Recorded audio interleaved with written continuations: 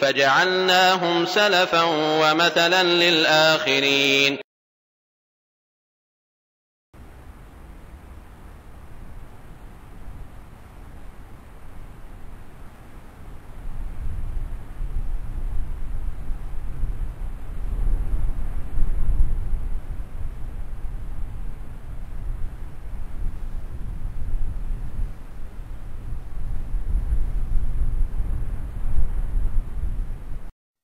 بسم الله الرحمن الرحيم.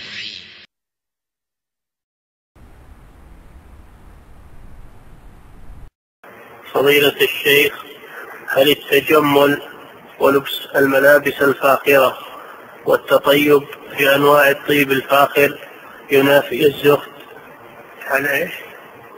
هل التجمل ولبس الملابس الفاخرة والتطيب بأنواع الطيب الفاخرة ينافي الزهد؟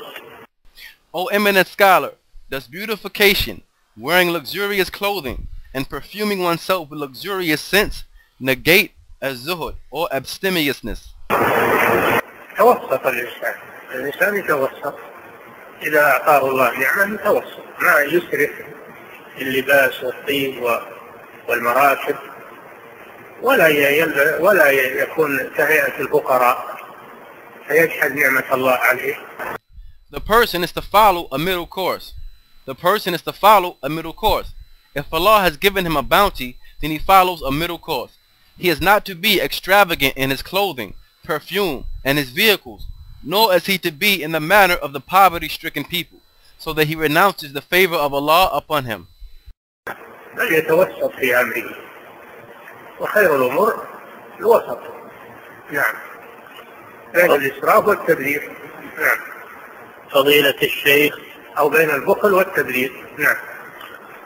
فضيلة الشيخ، والذين إذا أنفقوا لم يسرفوا ولم يقتروا، وسط بين الإخسار وهو البخل وبين الإسراف. نعم. So he is to be balanced in his affair, and the best of affairs are those which are balanced between extravagance and wastefulness, or between stinginess and wastefulness. Allah says, and those who, when they spend, are neither extravagant nor niggardly, but hold a medium way between those extremes.